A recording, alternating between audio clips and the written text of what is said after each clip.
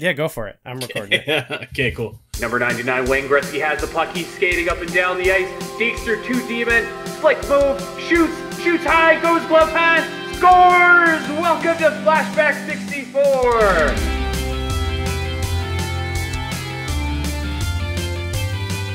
That was probably the most energetic. Oh fuck, the net's on fire! Shit. No, that's good enough. That's good enough. It was the emotion that got it all across. Dude. Welcome everyone back to Flashback 64, the chronological Nintendo 64 podcast. I'm Gooey, joined as always by McKenna. Hey McKenna. Hello. And we are joined again by our pal Connor. What's up, Connor? Happy to be here. And joined for the very first time, we have our good friend, my virtual theater buddy, from Zelda Dungeon, from Omega Metroid, the Zelda cast. We have Andy Spiteri. Hey, what's up, Goo? What's up, gang? Our past few episodes, every guest we've had was born in 1995. Oh God. And so spoiler, I am not born in 1995. Yes, it's good to have someone just slightly older. Not much older. Yeah. You're not old though. But I feel pretty old. But you lived through yeah. You've lived through some of this. Yeah. What are I think to really get a good perspective, you're going to need to get people from all decades. So I'm really waiting for the episode that you have an 83-year-old on to discuss, Gex. Yeah. Or what have you. For Gex.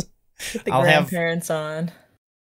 Yeah, I'll have my my friend whose house I played Gex at. I'll get his dad on. There you go. Track him down. That'd be a great show.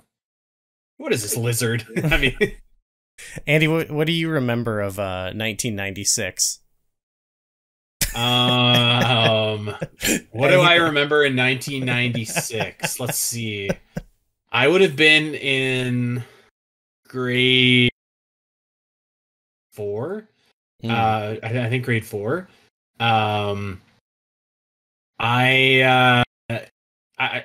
This is kind of a downer. I'm sorry to even bring up I remember my grandparents died in 1996. Oh.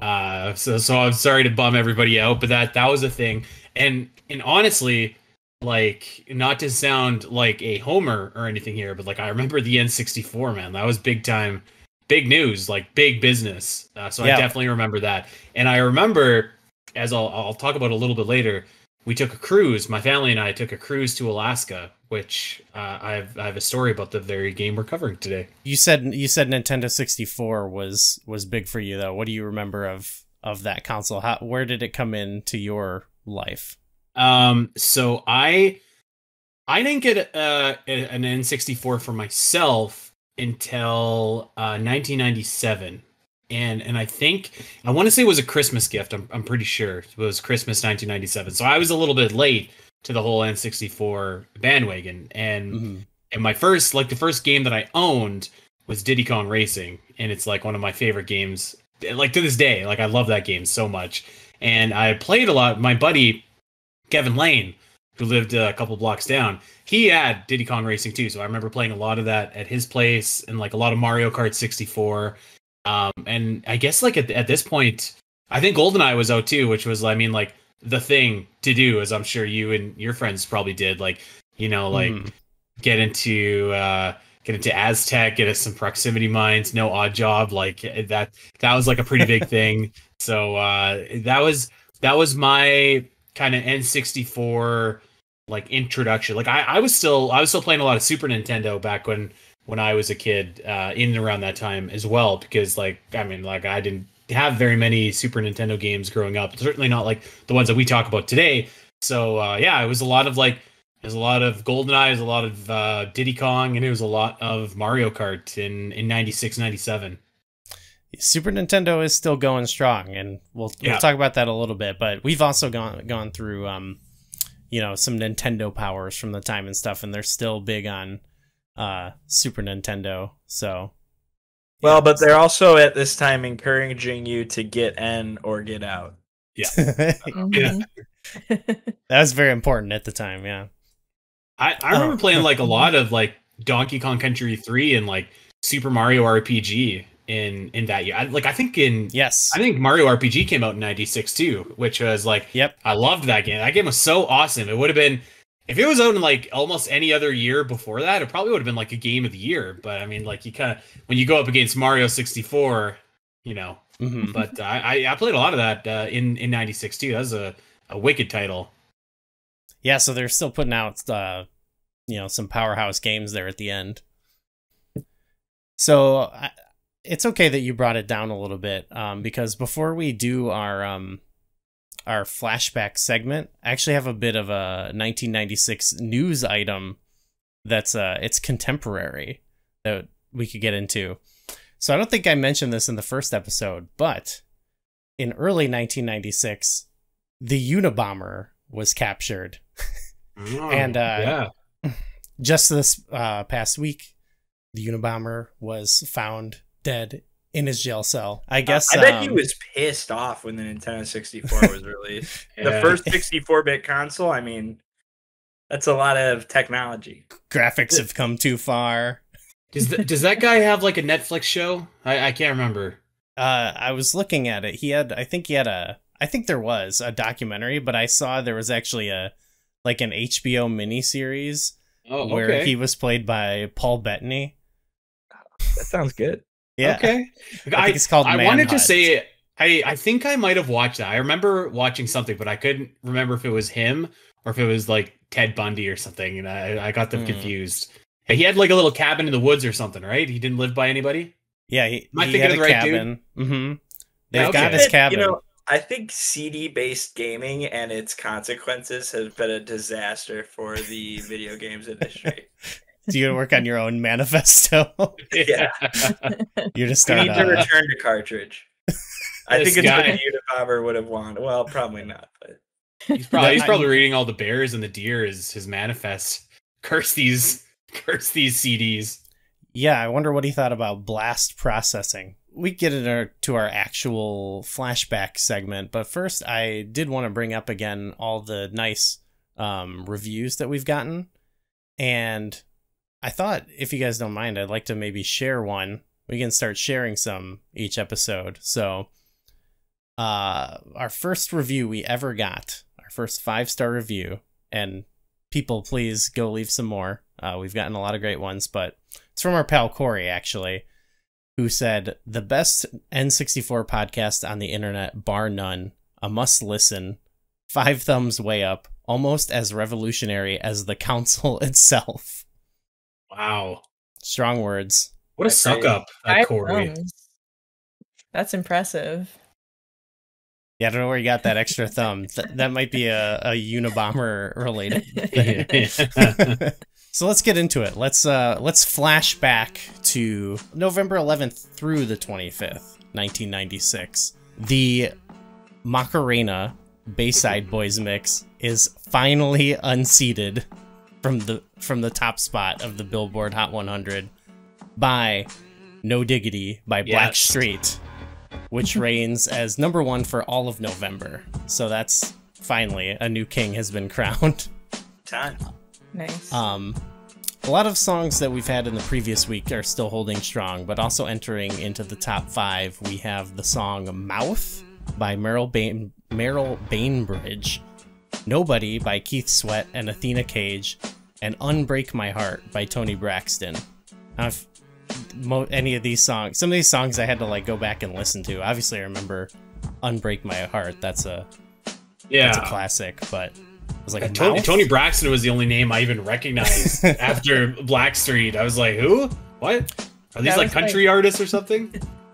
That was like on my work approved playlist when I worked at Insomnia Cookies, so I heard it like every night for a few years.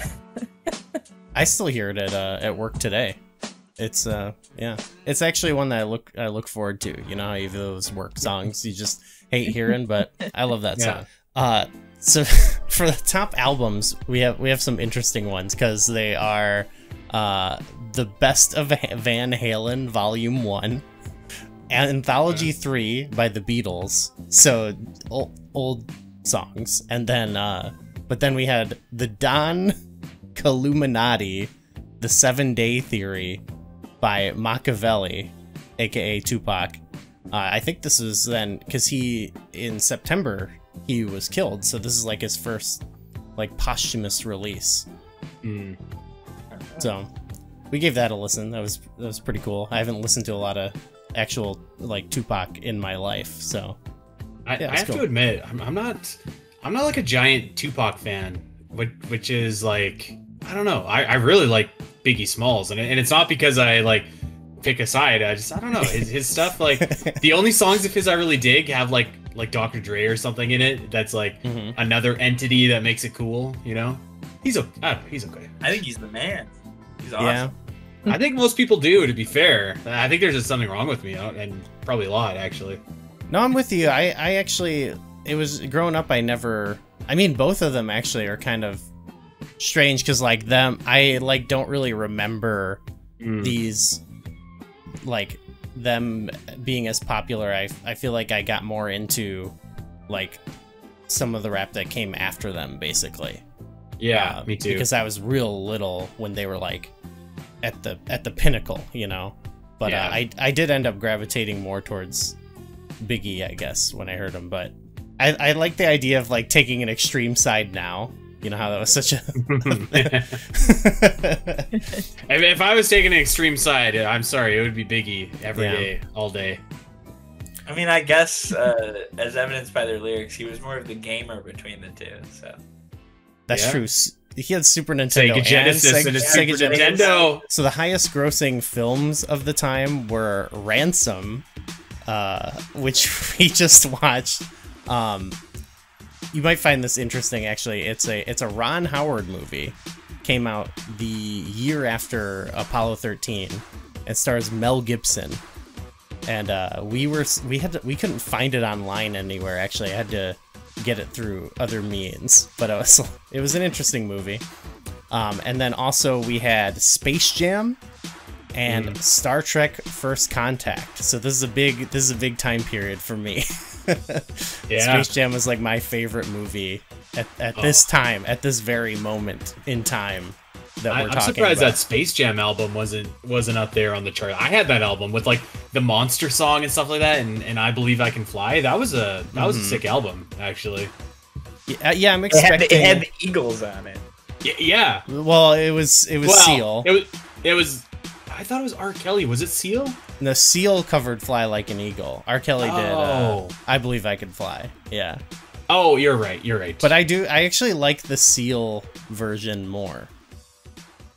Well, for what it's worth. It's Seal. Sorry. I mean, yeah. Let's see. Other notable releases of video games of this time were Sonic 3D Blast. As we discussed earlier, Donkey Kong Country 3. We also had Tomb Raider and Bubsy 3D. Oh, yeah. Wow. That's good stuff. I only bring up Bubsy because it's like, we just had Super Mario 64, which is like an all-time, genre-defining game. And then a few weeks or a month later, or 2 months later, we get Bubsy 3D. It was surpassed by Bubsy. This is also around Thanksgiving. The big Black Friday gift was the Tickle Me Elmo. That was the hottest selling toy. You remember that? People were getting mowed down in stores for that thing. I feel like that's the first like big gift that I remember in my lifetime where people were like going nuts over it. Yeah, I think I had one maybe too. I don't know. Wow. That might have been, maybe that was for my younger brother. I don't know. How old is too old to be playing with Tickle Me Elmo? Never. You have one now? You're never too old to give Elmo a little tickle. Just ask them in Fredericton, where 48 of the bug-eyed beasts were put on sale at a local Walmart. And one of the clerks was sent to hospital after being trampled in the frenzy. Somebody in the crowd yelled, "There's the Elmos," and they rushed us. So we didn't talk about this either. This was more of I think this kind of died down a little bit in this time period of when we started talking about it, but in the previous kind of year leading up to this, and then a little bit after was actually the height too of the O.J. Simpson trial. And actually at this period was we were watching something where they had just found like his shoe or something like that at the they as a piece of evidence, and I guess he took the stand as a hostile witness. So this was kind of this was an ongoing news thing that kind of came back a little bit, and I think there's going to be more more of his trial in 1997, I believe, too. So that was kind of actually, I saw a thing today where someone was asking, like, what's the first kind of major news event you remember, like breaking news event? And I don't remember like specific things, but this is one thing I do really remember as a kid of like going on, but I kind of wasn't really, I was very confused about what was actually happening, if that makes sense. Yeah, I mostly recall that the glove didn't fit, and so they had to acquit. Yeah, but then the shoe? What about the melted ice cream? I mean, I could go on all day. I don't remember the ice cream.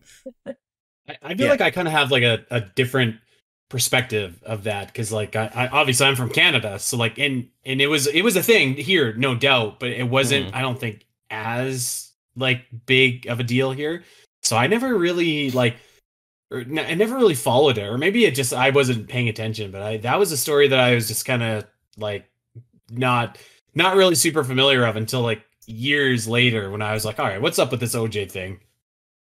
Everyone was too busy reading Wayne Gretzky's career stats on Wayne Gretzky 3D hockey. That was the big news of the time in Canada. Dude, the biggest thing in that O.J. Simpson's 3D football, apparently. Yeah, that game got canceled. Honestly, the biggest thing that like made me think of, or like got me to wonder what this OJ trial was like that Roddy Piper match at WrestleMania with Goldust, where they were doing like the car chase or whatever. Do you remember what I'm talking about? Yes, that was inspired by that's another thing of like I don't remember the Bronco chase. Hey, who says wrestling doesn't make people more culturally literate? Goldust is just trying to get out of there. Look out! He's running over him. He's going to hit him. He just hit him. He just hit Roddy Piper. This is totally out of hand. Roddy Piper was hit by a car. That was like in 95 at WrestleMania, right? Or something? Because that's the thing about that is... I think it was in 96, actually, now that we're talking about it. Because the Bronco chase, that happened, I think, in 1994, like late 1994. So it's one of those things where I think that is partially why I didn't fully understand it at the time, because I was like still like coming together as a human being, and like my brain was still forming, like, and so it was a similar thing, as well as like the Tupac and Biggie was a big news story where like I was like, my reality was still being shaped around me. It all kind of blurs together. I mean, what, O.J. Simpson went to trial for killing Tupac or something like that? yeah, exactly. You mentioned wrestling, so I can bring it up again. The biggest thing that came out of wrestling, I was still watching I was going back and watching at this time, was actually Rocky Maivia made his debut at SummerSlam. Wow, you're right. Right around this time, so still looking like a fresh face, baby face, the old blue chipper. Yeah, exactly. He was the lone survivor in the Survivor Series match, so we're getting a big push for Rocky. Why don't we get into it? Why don't we talk about McKenna, why don't you tell us about Wayne Gretzky's 3D hockey? Wayne Gretzky's 3D Hockey was the first sports title and the first 4-player game released for the Nintendo 64.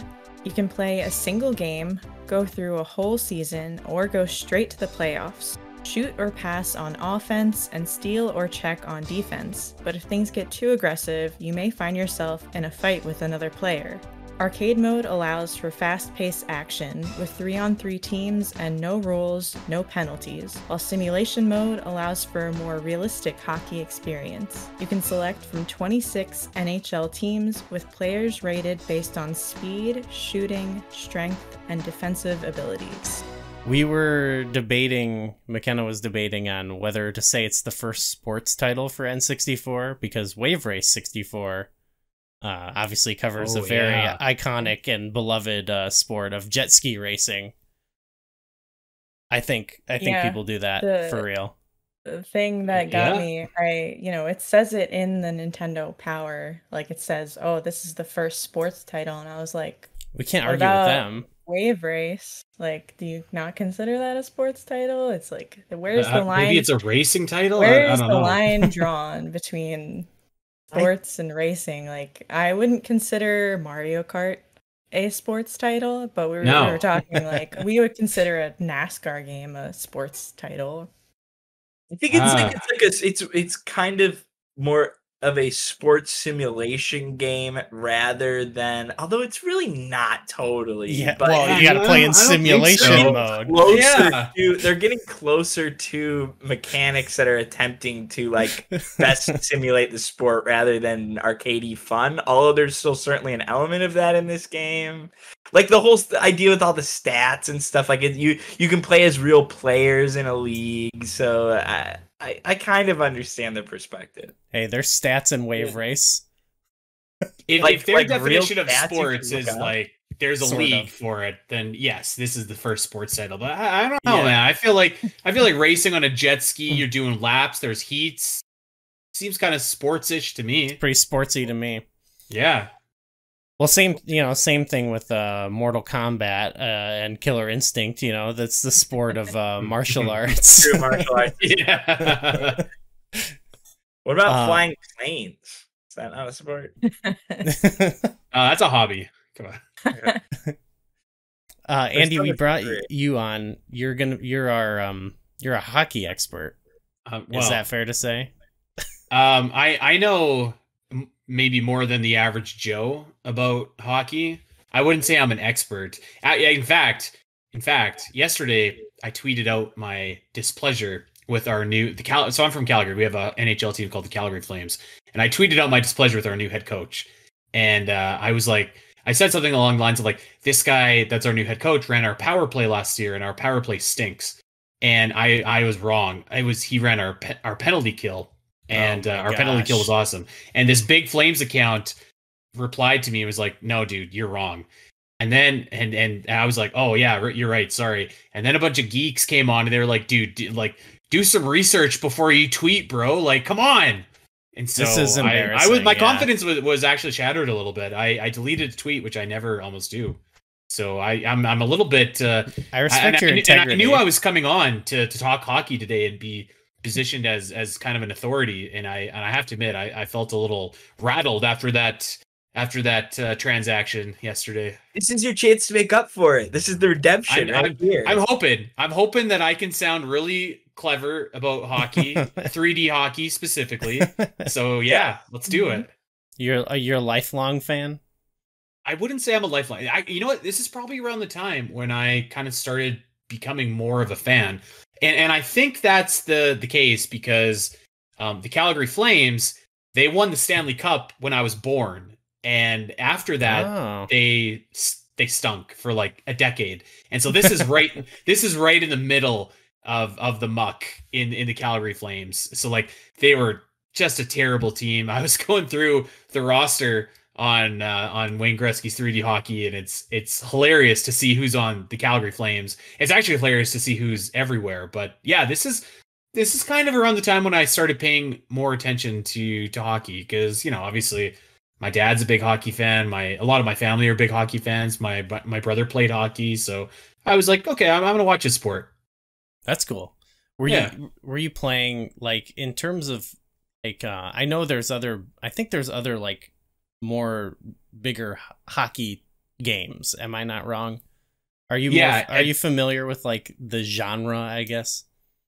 Yeah, I had like NHL, like EA Sports NHL was a thing at this point. Mm-hmm. So I would play that. Although I never played NHL 94, which was supposed to be the best one. On like Super Nintendo, right? I want to say it's on like the Genesis. I don't even know if it was on Super Nintendo. Maybe it was. I don't know. But so I never really played that game, and I mostly played EA Sports from basically that was like one of my first hockey games. Like even Wayne Gretzky, I always kind of viewed it as more of like an arcade style game rather than like a more, I guess, traditional, like a sim almost. Yeah, no, I guess I thought about it. I'm like, yeah, no, that's actually a stupid thing to say. It's 3v3. It's like, but I think the licensed teams is what makes all the difference here. Exactly. Yeah. Like, I don't think you're wrong. Like, it is, it's more of like a simulation in its own way. Than it was like, I almost thought of it as like the NFL Blitz of hockey games, and like that was a great game. A lot more fun, I thought, than like the Madden games or whatever. But yeah, this is I was pretty familiar with different hockey games. Although I will say, eventually my computer was so bad at my house when I was a kid that I couldn't play the games anymore. So I just like simmed them all, and I was like GM, so I had like my own GM mode. So that's take sick. that for what you will. Yeah, and I would always like create myself, and like I was a star forward and won like the MVP every year, and I was like, yeah, you did it again, great. Was it you? It was literally you. Oh yeah, I Love it. created myself. I created my dad. I created my brother. We were all there. Oh, that's I won sweet. MVP. The family team. Yeah. Yeah, it is a lot more like you mentioned Blitz or McKenna and I went down. We were down at the arcade and we got to actually play this, and we also played a little bit NBA Jam, and it's certainly a lot more in line with those sort of titles. I mean, I actually feel like not identical, but like very familiar to each other.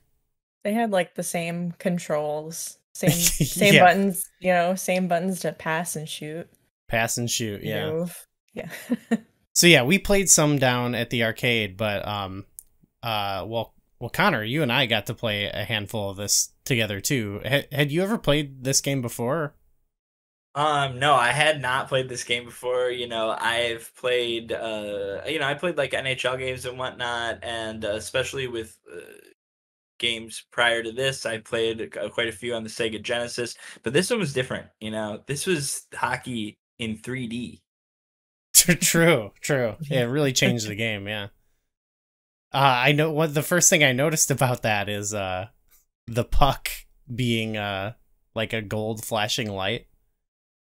Yeah, that really helped me because the 3D, it was so otherwise it was so overwhelming how three-dimensional it was that I couldn't see what was going on. Let me tell you guys a story about America, and I don't know if it's around this time, but I can't tell you exactly when it was. But hockey obviously has always been bigger in Canada than it has been in the States. You guys have basketball, MLB, and especially NFL ahead of it, and so in order to attract more viewers to the NHL, the NHL did a let's call it like a focus group research asking Americans, why don't you like to watch hockey? And one of the reasons that they got was that a lot of Americans found the puck hard to follow on the ice. So I want to say it's either this year or next year, but like very soon we're coming into the era where I want to say it was like Fox or something like that. Whoever had the rights to NHL games in America at the time, they added this blue streak that would follow the puck behind it everywhere. And it was in replay so that you could see where the puck was going. And like sometimes they'd like special effect it into the TV as well. Whoa. I wish I could remember what it was called, but it was like the most gimmicky, crappiest looking thing that you've ever seen in your life, and had, I'm sure, the complete opposite effect of attracting viewers, because you'd look at it and just be like, what is this nonsense, this silliness? So I always, that's one of my first hockey memories, actually, is that stupid blue trailing star thing. It sounds kind of sweet. I mean, I'm sure I'd like it now, but I know my dad hated it. He used to always complain about it. They still do that for some sports now. Like they do that. Like if you watch football, they're like drawing crap all over the screen, and the visuals in this game were kind of evocative of those replays where they're like just like their CGI beams flying all over the place. They should show all replays with N64 graphics. Oh, yeah. I think that that would be something. Sports. I would be closer to achieving my dream of living in a 64-bit polygonal world. Wow. Yeah, if hockey was like this, I would be I'd be into it all the time. Yeah, well, It's- hey, it's- I mean, it's not that it's still not attracting that many viewers in the States now. So I mean, they should look into this perhaps. I think a lot of sports are struggling right now too, though. You know, True. there's all these like baseball rule changes Yeah, recently. they just can't compete with gaming. Gaming is really like the pinnacle of It's sports. his I feel pastime like. of choice for Americans. Well, You look know- at this game. Yeah, it beats the pants off of real hockey. Yeah. I think that's like kind of legit, to be honest. Like I don't think that's like far off the mark. Well, to be totally honest, like I mean, I don't dislike hockey or anything, but I don't watch a lot of sports. Mhm. I've only been playing this game a little bit, but I love this game. I'm so into this game now. Yeah. I was just playing. Just the other night. I mean, we were just hanging out, and I was playing Tears of the Kingdom still, and I was like, okay, I need to take a break, and I just loaded up my season that I have going on this game and just played a game, and I'm addicted to it a little bit now. And when we were at the arcade, it was like one of the best games we played when we were there. What season mode are you doing? I think I didn't know what I was picking at first, and I picked just like the arcade season mode, but basically you just play against every team. So I've won every time so far. I kind of wanted to restart because I kind of just was like testing it out one night, and I think I asked Nico like what I was like, oh, what team should I pick? And he was like, oh, you should pick Anaheim or whatever, the Ducks, you know. Oh, boo. And I was like, okay, sure. I was like, I don't know, I don't know anything about the teams other than I know who you like. I know the Ducks from the Mighty Ducks, and I know Chicago. This is an interesting time actually, because since this game came out, there is, let's see, 1, 2, 3, 4, 5, 6, 7. I think there's like 7 teams that have been added to the league, and a bunch of teams have moved around. And this year in '96 was actually, I don't know if you saw it, but there was the Phoenix Coyotes are a team this year, and and I they didn't had notice this at all. Yeah, well, there's no reason to notice it unless you know the story, which is like they had come from Winnipeg like that season, and this was hot off the heels of the Colorado Avalanche coming from Quebec City the year before. So like Canadian hockey fans still hate. If I were to say the name to you, Gary Bettman, do you know who that is? No. Okay. He's the commissioner of the NHL, and I've actually stolen a bunch of his like mannerisms when I'm trying to sound like a doofus on the podcast before. And Canadian hockey fans hate this guy because he took like 2 teams. And Calgary and Edmonton almost lost their teams as well in the late 90s. So like this was the era when people were just like calling for this guy's head, and like everyone hates him. But yeah, if you notice, there's only like the 6 Canadian teams left in the NHL at this point, and it stayed that way for like decades. Now we have Winnipeg back, so there you go. They got to get it all down back to America. Yeah. How is he going to appeal to Americans? I mean, really, like, and this was not too far off as well from expansion into what you would call very untraditional hockey markets. So, like, the Florida Panthers are a pretty new team at this point. They've been in the league for 3 years. Tampa Bay Lightning are a pretty new team at this point. I think 3 years again, and they're getting into like Texas, and they're getting into like California, like the Mighty Ducks. So like they were expanding into these areas that you wouldn't necessarily think of as, you know, hockey hotbeds, and some of them are now. Like Tampa Bay is a huge hockey place. Texas is. I mean, like California, LA, San Jose, all those are like big hockey towns now. So it's a very interesting time in the NHL and the hockey world. They definitely had a chance to break through. I think the 90s is probably the most like in my life that I like conceived of caring about hockey, because there was, you know, all those movies and stuff like that. Well, what about you guys? Like Connor, you like hockey? You watch much hockey? Yeah, hockey's cool. Yeah.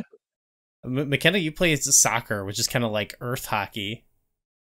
I think field hockey is like earth hockey. Oh, okay. Yeah. I was a sports kid growing up, but mostly stuck to watching. I didn't even watch I mostly watched soccer. I didn't even watch that much of the other sport I played, which was basketball. Except for I went to some games in person. I think going to basketball games in person is a ton of fun. But I don't think I've ever really watched a real hockey game. I've watched movie hockey games. There's an episode of Gilmore Girls where they go to a hockey game. I don't think they show very much of it. I think it's mostly like they're filming them sitting in the stands. I remember on Friends they used to go to Rangers games all the time. Oh. They played hockey on top of the Quick Stop in Clerks. Yeah. and of course I remember the hockey demons in Dogma. So that was another entry point for me, was the films of Kevin Smith, also big in the 90s. Oh man. So I was like, oh, that one guy likes hockey. It must be cool. Yeah. I think I actually watched some hockey because of Kevin Smith too, actually, at some point. Yeah. I don't think I ever went as far as watching, but I went as far as to be like, yeah, like that's a cool sport. I don't know. I would love to take you guys to a hockey game, man. It's a good time. I bet it's a good show. It seems fun. I go to at least like a few every year, and it's still like it's a good time.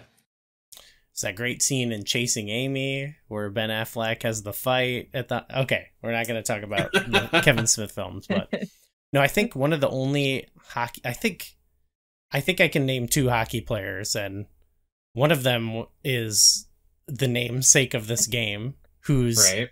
As we mentioned, his stats are like enshrined in this game. I thought that was amazing, where there's a whole that was such a strange feature of this game, but it's like kind of cool. It kind of brings me back to like the days of early DVDs where like I think they had all this cartridge space and availability, and they like almost didn't know what to do with it. But it's kind of like before the internet is as commonplace as it is today, this is kind of like a nice feature to have, that you just have the entirety of Wayne Gretzky's career stats included in this game, but it's only Wayne Gretzky, and it just seems like such a strange addition to this game, but it's welcome nonetheless. It's very cool. I'm like, Wayne Gretzky's stats, like when you look at them in the context of like the game, it's just like, oh yeah, cool, this guy's a lot of points or whatever, but like I would say that Wayne Gretzky's the best athlete in any sport, like the most dominant best athlete in any sport in my lifetime, like that I can think of. And frankly, like, he was doing this like before I was born. Like his prime is in the 80s, but like this dude has like over 2,000 points for like his career, which if you get 1,000 points, that's like a major milestone, and he's got like, his stats are like unbelievable. Like he was so dominant. Like this, no wonder this game is named 3D Wayne Gretzky's 3D hockey. This guy was unbelievable. I don't know enough about sports in general to challenge your claim. So, but as good as he is, it still just seems like such a strange feature. Like it's like, I've been playing this game all day. Yeah, like take a break and like, you know, have a snack or something. Oh, I can keep the game going. Just scroll through some Wayne Gretzky stats. You know what? If it was called like 3D hockey, I may be like, that's a bit weird to see Wayne's stats up there. But you know, Wayne Gretzky's 3D hockey, I could see that. Well, isn't that a big selling point too? Is that they like license not just him, but the other players and all the teams and stuff too. So it's definitely a bit of marketing, you know. What was the other player that you know? Because I had a player in mind, and I want to see if it's the one that you're thinking of. The other reason I know, the other player I know is because I saw someone once do a ranking of every Mario game, and they included in their ranking Mario Lemieux's something or other hockey. That's who I was thinking of, but I thought you'd know it because of the Super Mario. So for context, Mario Lemieux is probably like just behind Wayne Gretzky in terms of like how incredible they were on the same he was. team. They were like teammates. They weren't. They were teammates on Team Canada at one point, but they never the Wayne Gretzky mostly played. Actually, Wayne Gretzky played in Edmonton, which really sucks because that's like 2 hours away from Calgary. And Edmonton won a bunch of Stanley Cups, and Calgary only beat Wayne Gretzky once to win a Stanley Cup, which is too bad. But Mario Lemieux played in Pittsburgh his whole career, and he actually had cancer, so he didn't play a lot of games. But this is ballparking, but I think he has like 1,600 points in less than 1,000 games, which is like unbelievable as well. So Mario's he's pretty amazing. That's only a recent name I learned too. Like other than that, my hockey knowledge is, I couldn't tell you anybody. But what about this? You don't know any Hawks players? No, not even I think I was living in Chicago the year. When did they win? Yeah, they won the Stanley Cup. They won a few. They won in 2010, 2012. I think I think they won 3. I was living in Chicago all these years, and I couldn't tell you. Okay. I had some friends who were into it, but yeah, they were huge at that time. Yeah. Mm-hmm. And they're about to be huge again. This is a sidebar, but they're drafting a player this summer, and he's going to be like amazing. He's going to be like the guy that he's going to be like the next Sidney Crosby. Probably not that you guys know who that is, but Connor, do you know who Sidney Crosby is? Yeah. Thank you. Thank you. All right, go Hawks. Yeah, I'm going to get into him just so we can have a rivalry, maybe. And maybe Wayne Gretzky's 3D hockey will ignite something within me. Wow. Okay. But no, legit, I'm into this game. Like, I mean, I already really liked like Blitz and NBA Jam. I'm really into. So it's just like, I think the fact that it is arcade and it's not like as simulation is what does it for me. It's like there's only 3 buttons. Well, on the N64, actually, they assigned things to the different C buttons, but on the arcade, you just have 3 buttons, and the way you like check would be you'd press like all the buttons at once or whatever. And there's just something about that simplicity that I can really, wrap my head around and get really into the game. I recall you saying like, "Where's the button to start a fight?" a few times. Yes, well, I learned that. So as McKenna mentioned, I guess we must have had arcade mode. We never did simulation mode. So in arcade mode, you can check and trip people and there's no penalty, but a fight can break out if you do it too much. So it was always you who was fighting. It's pretty sweet. I usually have won, except when we played at the arcade. I didn't even get a hit in. I just got my ass beat. I don't know how it works. I just mash all the buttons, but I love that aspect too. You're throwing bombs. Which is, it's not as like over. I think there are later ones that get as ridiculous as Blitz, but this wasn't that ridiculous. But I do like that the fights happen. That's something that doesn't really happen in Blitz, other than like you can keep tackling after the play. But I love in this that you just start throwing haymakers. Dude, this game turns into like most hockey games turn into like Mortal Kombat when you actually start fighting. There's like uppercut moves you can block. You can do like tons of cool stuff. I remember like there is like a separate control list for like when you're fighting. I went in like NHL 98 or something like that. It's like you could like throw up you could give like a roundhouse kick throwing or something. Hadoukens. Yeah. So I was looking at the Wikipedia page for this game today, and there's just a little section where it says that originally fatalities were announced for the fights in this game, and they ended up scrapping that. But I was just like, I'm gonna kill you, Wayne Gretzky. Yeah. This is one of the last games that Atari made in-house too, ever. Really? Yeah, they, I believe they're sold like a few years later. So that name like still gets kicked around too, but it's kind of meaningless, right? They still exist as a company, and they would publish games, I think, after this, but they were only around a few more years, and I think they only made like a handful of games after this. And they were one of the first video game developers, so noteworthy. Another milestone. I'm pretty sure so this is the first game you can play 4-player on N64. Oh yeah, that's huge. And that's so cool. The big selling point of the N64. It's so cool how it works too, where you can play 1, 2, 4, and depending on which controller port you use. You could play against your friend. You could play, you know, we were playing co-op games against the computer. You could play 2-on-2. We did a little bit of that actually back on St. Patrick's Day. Moss came over and our house and him played a good 2-on-2 game of it too, and that was our first time playing it. And it's just, I don't know, it's really fun to play also like co-op and against someone. Like basically any setting, I feel like it's fun to play. And I think that's a big selling point for me to keep going back to it. I agree. I think you said it. It's simple. I actually I have a story that I want to rope into this with how I found it. So in 1996, like late 1996, pretty much when this game came out, actually, my family and I went on a cruise to Alaska, and it was like this like a really awesome cruise ship or whatever, and like we were there for like a week, and this was the first. I didn't know it at the time, but it was the first N64 game I ever played, and although I played the arcade version, but so I was playing this with like there was a bunch of other kids on this cruise, and so like there's like a little kids room or whatever where they had like some arcade machines, like they played Little Rascals every single night.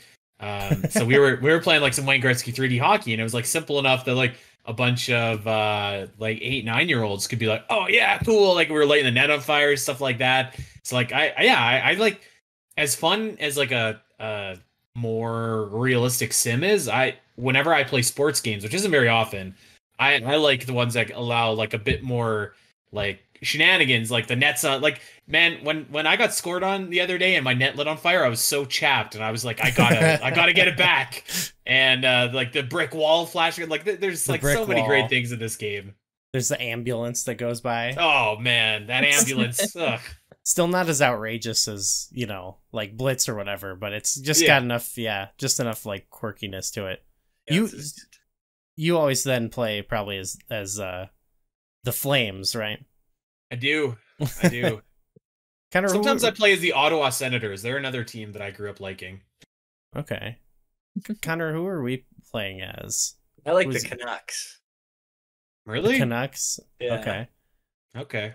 Yeah. And then we were going, me and McKenna were, I will just adapt to whoever's team we're playing with. We were playing Washington, DC. Yep. I'm sorry. Caps. The Caps. DC. I think we rocked the Blues as well. That was the Blues were huge when I was out in St. Louis. Mm-hmm. Yes, the St. Louis connection too. Yeah, I don't think we ever did the Hawks, but like I said, it's too obvious, right? I always have a hard time in some of these sports games with what team do I pick, because I don't have any, specific loyalty, unless I can play as like someone cool. Like if I can play as Dennis Rodman. Like I was gonna say, that was me in like basketball games, like NBA Jam and stuff. I'm like, I don't know who has the coolest logo, so I ended up being like the Orlando Magic because I thought they had a cool logo. Cool team name, yeah. Yeah. Well, before we move on, anybody have any final thoughts on Wayne Gretzky's 3D hockey they wanted to get in? Yeah, I did have a big issue with this game, and that was the way it handled these save states. So I'm all about the leaderboards. Mm-hmm. I feel, what's the point of me playing this game if it's not to permanently enshrine my name somewhere deep into the cartridge? It makes me feel like I'm working towards something. And I actually really liked the way it handled leaderboards at first. When we play two people on a team, it ranks us as a team and individually. There was a lot of interesting ways that it handled that sort of thing. But I could not believe that you can't save onto this game. That I've never seen a Nintendo 64 game that used this peripheral that I guess it's not really a peripheral, the memory pack that you attach to the controller. There were a number of games that used it, though. But yeah, I think a lot of the more mainline Nintendo games tried to avoid that. But this is one of the big advantages that they had over the CD-ROM based games, is that I can nail it right onto the cartridge, bring it over to my buddy's house, and we can play on the same save state. No, unfortunately, this is a controller pack one, but we did figure that out. So if we played again, we only lost one game, I think, right? I gotta bump my score up on that sucker. So that's like, I'm starting to climb the leaderboard now on my cartridge, because I do have a few wins under my belt. So nice. Seeing myself go up, yeah. Other than that, anybody got any complaints, any concerns? Final closing statements on Wayne Gretzky's 3D hockey? It feels not fair to complain about this, but I will say that the announcing or play-by-play pretty lacking. It's pretty rough. But this is 1996. I mean, well, they could have thrown in a boom shakalaka or two, or like they're throwing bombs or like some excitement. All of them. He does. It's very it's like the level below. He says like boom and the net's on fire, but he never goes to the heights. That's that is actually, I think, kind of goes along with what I was saying about it compared to Blitz and stuff. Is like I think it could increase the intensity level just one notch. Yes. I think a lot of the game is like that. Like the music is all serviceable and fun, but it's all serviceable. But it's just as a presentation, it lacks a little bit. But as just a game, I think it's really, I don't know. I'm really into it. So let's move on to McKenna. Tell us about Killer Instinct Gold. Killer Instinct Gold is a home console port of arcade fighting game Killer Instinct 2. It is the first Nintendo 64 title developed by big second-party developer Rare. The game features 2D characters who fight in 3D arenas, with the camera rotating as the fighters move throughout the scene. You can perform thousands of combos, but you'll also be able to use combo breakers, allowing for more strategic fights. There's also a rock, paper, scissors element to the combo breakers. Unlike other fighting games where you have to defeat your opponent in 2 rounds, with health being reset after each, in Killer Instinct, you'll have to be the first to knock out 2 bars of health. So Connor, you're back once again, our fighting game aficionado.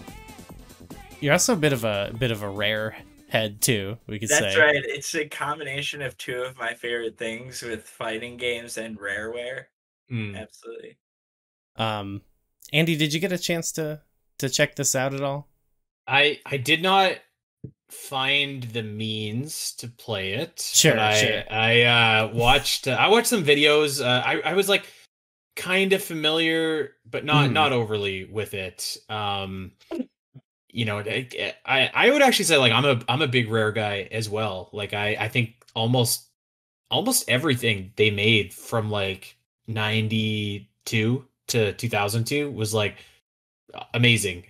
So I don't know why I never really checked out Killer Instinct, but I have to admit I didn't as a kid. And I think that's because I was still kind of like, okay, Street Fighter is my game, but maybe I'll rent Mortal Kombat. And this kind of looked like it kind of looked a little bit too much like Mortal Kombat for me as a kid, and I never really went back to it after for I don't know why. But this is one of the few Rare titles that to me was just kind of I don't know, slipped by me. Yeah, I didn't know if you were even big into fighting games, I guess. So yeah, I guess that's the other thing is like not overly. I would say this I think around this time actually as well.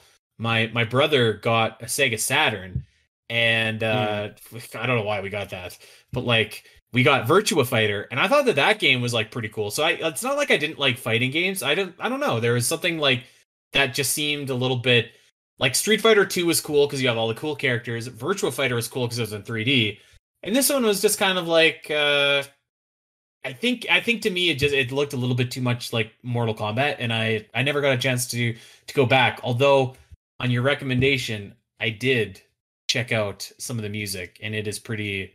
Rare just doesn't miss. So sick, yeah. They don't miss, yeah. Yeah, I was saying the music in this one was Robert Beamland, who worked on some of the music for Donkey Kong Country as well as GoldenEye, but I think he's really best known. He was a writer for Rare. He wrote all of Conker's Bad Fur Day and voiced the title character. Wow. I think that, the connection with this and Mortal Kombat, it's pretty clear that's what they were trying to evoke. Yes. But what really makes this game unique is the big combos, the big ultra combos and the breakers and whatnot. But I think this game actually had a really cool, as much as it was trying to evoke Mortal Kombat, I think it had a really interesting visual design, specifically Killer Instinct Gold. and or Killer Instinct 2 with the combination of the sprite, the 3D models turned into sprites, and then but imposed on 3D backgrounds.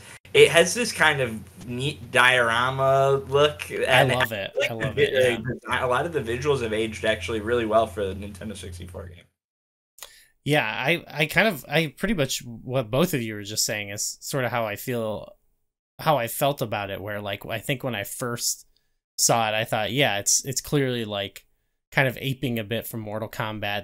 They don't have fatalities, but they essentially have fatalities and stuff like that, and I sort of got the vibe. But then yeah, as we started actually playing it, I was like Mortal Kombat has a very unique, distinct visual style, but playing this, it does as well with what you're saying, kind of those mix of 2D and 3D, which I think there are some pretty awesome games from this time period that, haven't, like, that vibe almost can't be replicated, or it's, some people are starting to, but this one's got like a lot of ninjas too, like Mortal Kombat. Yes, ninjas for sure. I mean, if they kept going on, they probably would have made some more Jago clones or whatever. Yeah. But yeah, there was something about this one similarly where, like, well, you mentioned like all the combos and the breakers and stuff like that. Like, we were reading about that, and it's similar to me with other fighting games where, like, I just can't wrap my head around that stuff totally. Like, but I felt like from just like playing this game a little bit, I was like starting to comprehend some of it, but like, the beyond like just like the basic thing, like I still can't sort of wrap my head around it. But it was enough to get in there, and like we beat it on hard mode. So like I found this game was actually really accessible for a fighting game. Like, it has a lot of like the training modes and the practice features were really good for the time. Like, that's stuff that they didn't get in fighting games until recently. A lot of these combo tutorials and like the ways that they explain the mechanics. And there's there are like other modes too in this game where you can like knock people off and stuff. I think that this game specifically actually is a really good fighting game to get a newcomer interested in. Yeah, McKenna, what did you think about it? Like, we beat it because we started from very easy, then we played easy, and then we beat it together on normal. And I feel like, we both actually, I think, and we went to the arcade even and played it against each other, and you were beating me like just as much. Like, I feel like we were both pretty even on that. Do you feel like you got the hang of this game, sort of?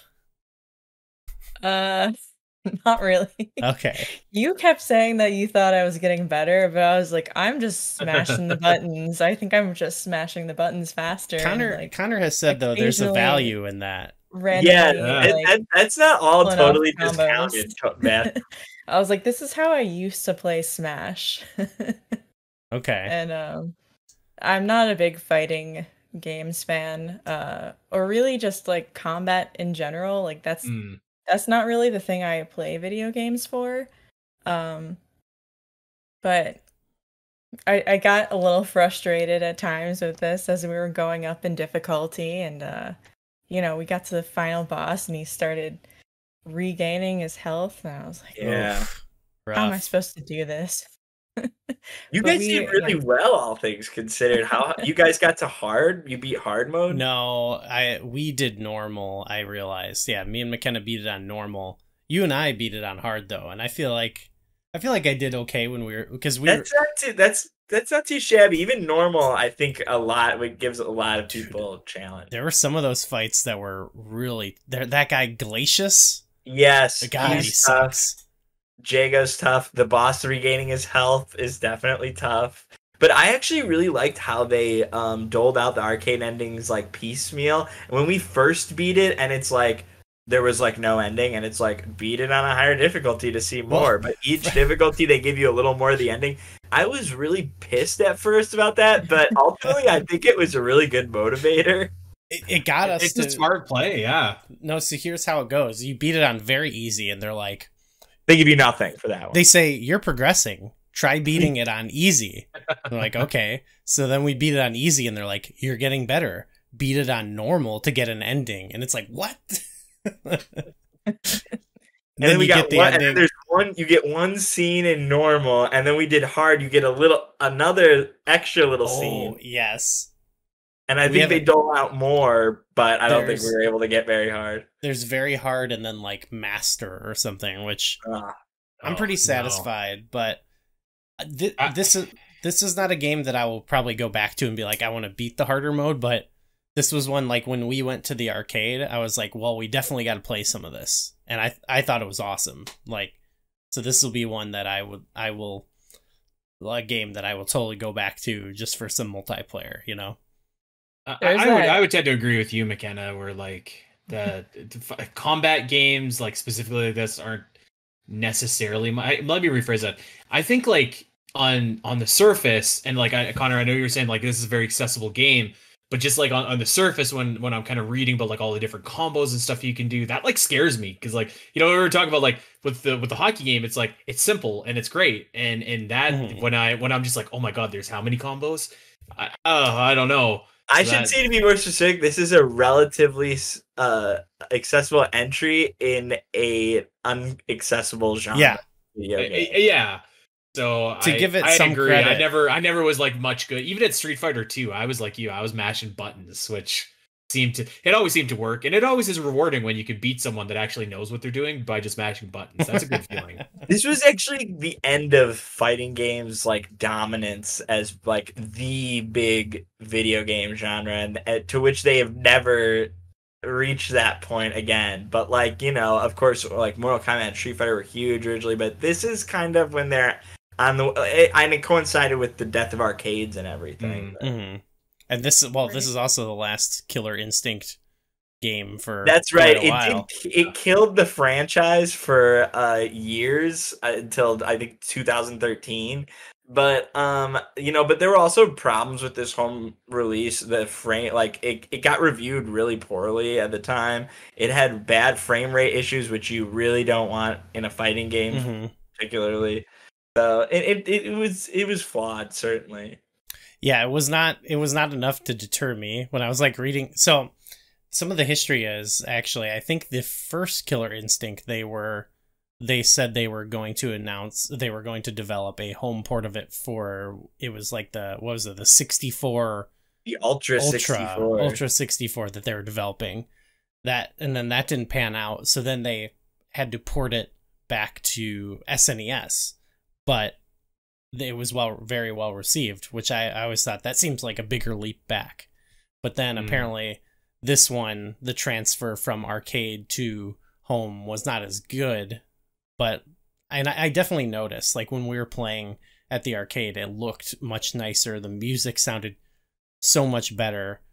But it's similar to me with like Mortal Kombat, where Mortal Kombat Trilogy, when we were playing it at home, where once I was actually playing, I didn't really notice the difference and all the like technical things. Like, I didn't notice like frame rate troubles or things like that. Maybe that's just me, but I was kind of surprised when I read the reviews that it was actually not as well received, because I was kind of getting into it when we were playing it together.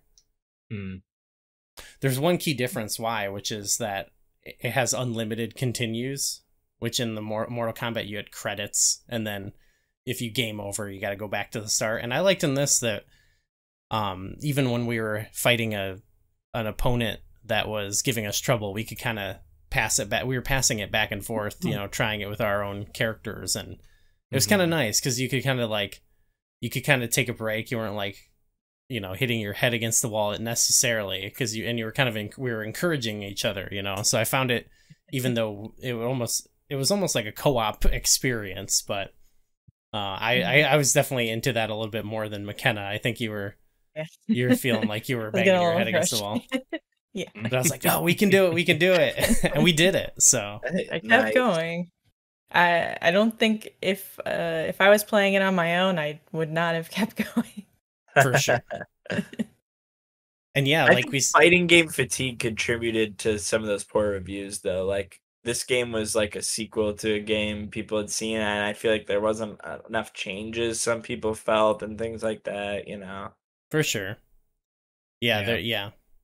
I will say the only thing I know about this game is that one of the characters, I remember seeing that there's a character called Saberwolf, and I was like, that sounds familiar. Saberwolf. And he's like an old rare character, and I always thought that was really cool to see him like reimagined or whatever. So that's my but I think like the other thing like that with the fatigue is like I think like and I'm no fighting game expert, but like I feel like the characters are so strong in like Street Fighter and Mortal Kombat, and it's tough to build up like not one but like an entire roster of new characters that kind of make people like really care about them, because I think like to a casual fan like me, like I don't like fighting games, but I like Ryu and I like Blanca and I like Chun-Li and like those kind of guys, right? Or like even we're talking about who does Robin play in Mortal Kombat? I can't remember his name. Liu Kang. Liu Kang, thank you. Like those guys, like I think that they make me want to play a game that I might not otherwise play because I think the characters are cool. And I think like for me, like beyond Saberwolf here, it was just like like these guys are whatever, you know what I mean? Yeah, the previous entry had a raptor as a playable character, and this one got rid of him. So I think that accounts for some of the poor reviews as well. But Saberwolf, I know, was one of Gooey's early mains, right? Yes, I forgot to mention that when we were talking about our histories, but I actually had I don't know how I came about this, but one of the first games I ever had was Game Boy Killer Instinct. And we were watching some footage of it. It looks really crappy, but you know, it's impressive at the same time. I think what they got of it. Like it's like if you ever played Donkey Kong Land, where it's like, damn, it's crazy they're able to do this, but it's not legible and good to play. Mm-hmm. So I have a very vivid memory of actually being on a camping trip. So my dad used to, he still does this. He has family down in Oklahoma, and he would go down there usually around in the fall, and he would usually go hunting with some of his family members. And one time he brought me, and I don't know why, because I think he never brought me again, because I'm not the hunting type. Even when I was little, I was like, I want to play video games, you know. But I have a very vivid memory of sitting around the fire, and I got my Game Boy, and I got a little light, and I vividly remember Saberwolf playing as, and Spinal, who were me and McKenna's main this time around. And I remembered that stage and the music with the Saberwolf stage with the little fireplace in the back, kind of the gothic castle situation. And it's in this game.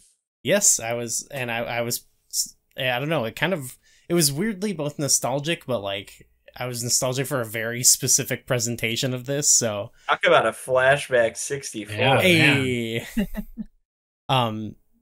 So yeah, it was kind of a weird experience. But Andy, you were talking about the characters and stuff like that, and building up some of these in your fighting game roster.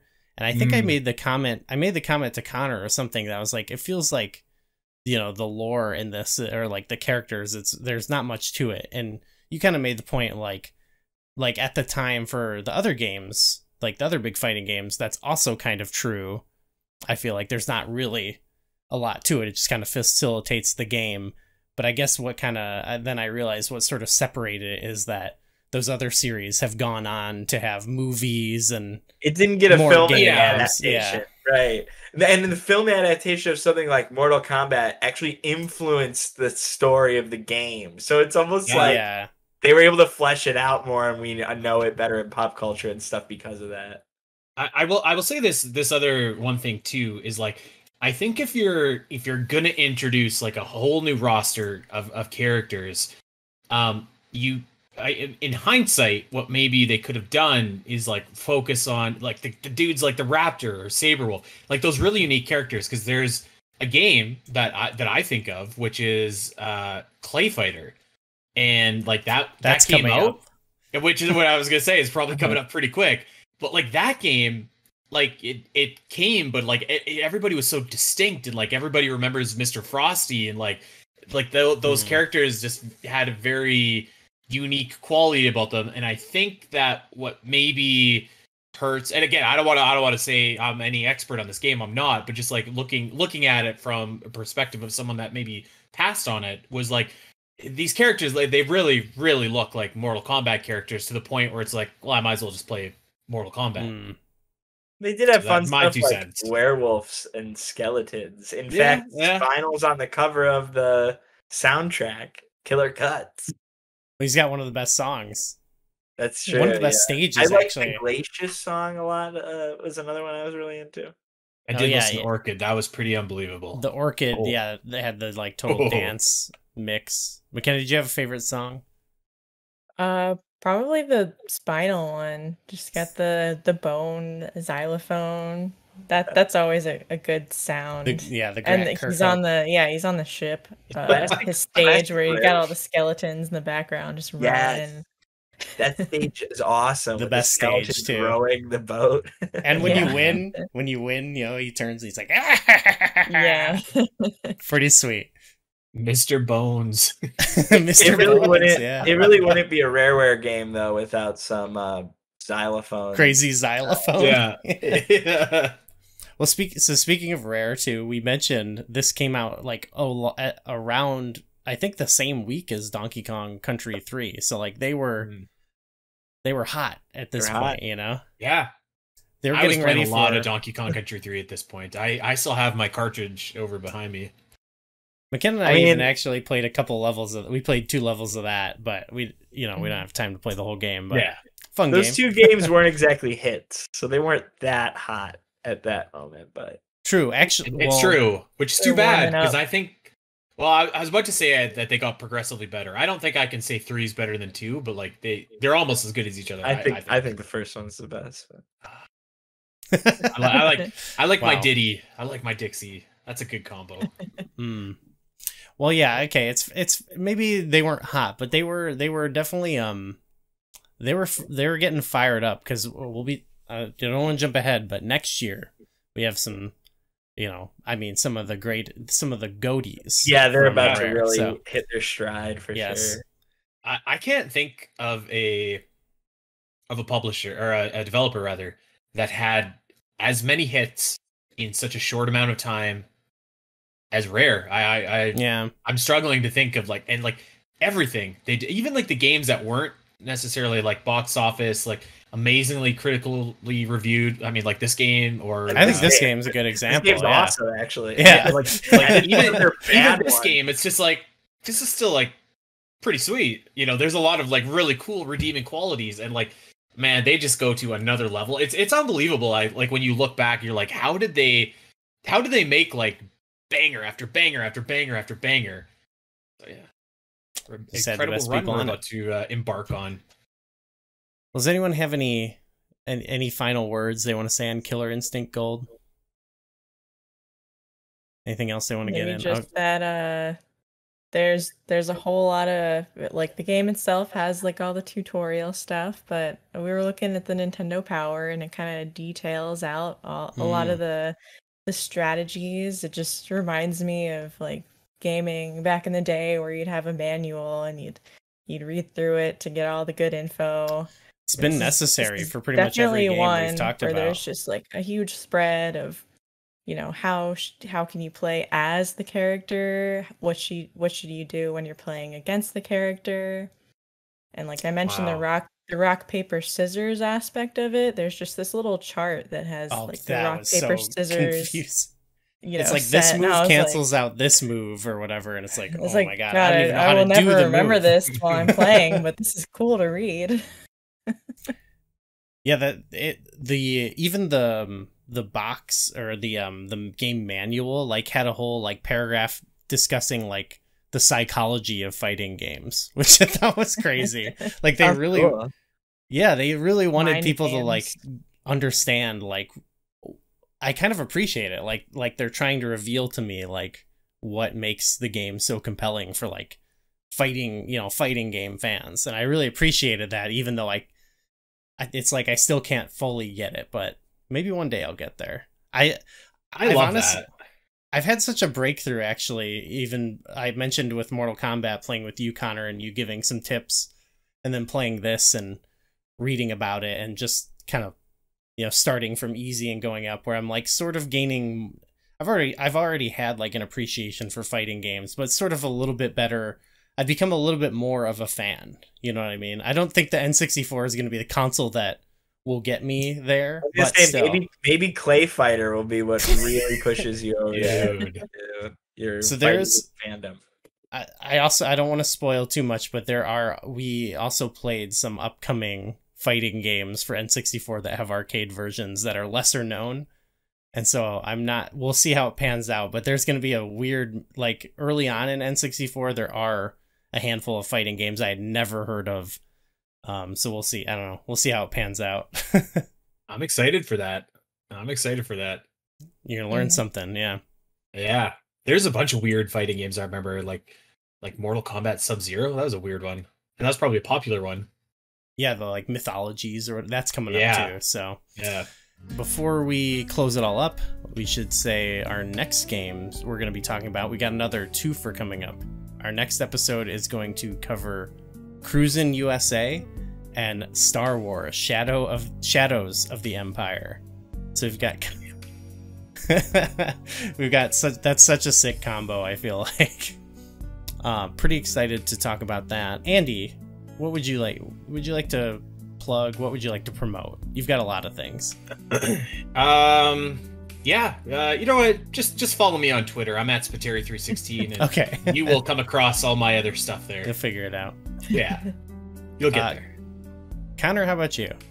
I'm also on Twitter as well as Twitch at Connor Tonight. McKenna?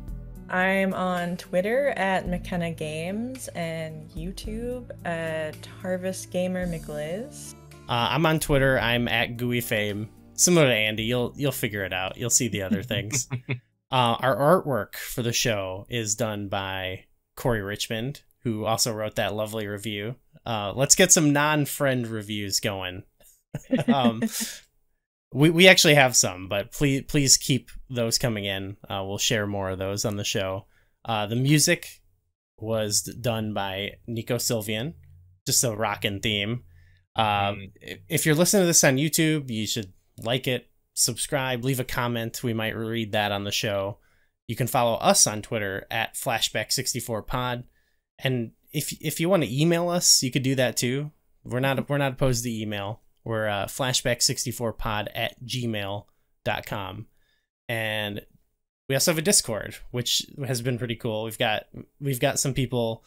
Oh, we had some great. It's been good seeing some of the magazine posts with the reviews for some. I think it was an Australian magazine. We've got, I believe it's Kai, who's in our Discord sharing that stuff. So a lot of good N64 talk going on in the Discord. But that's going to be in the link in the description.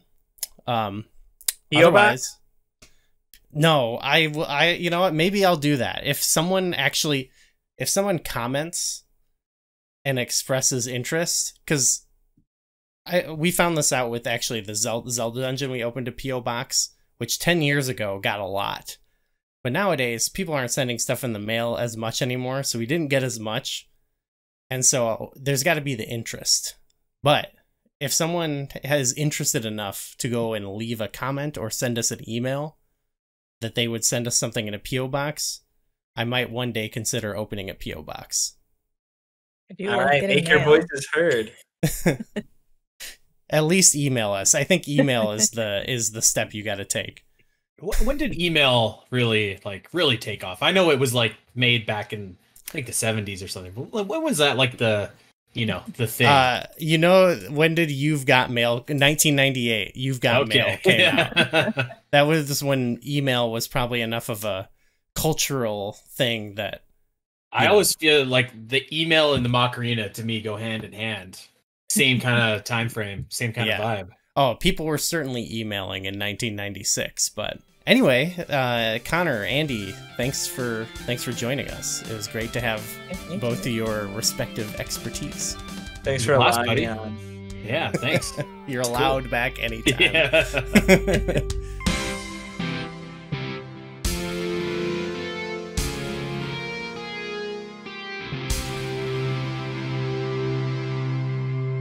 Ultra Combo! Oh, nice. Wow. Did a little post production on that.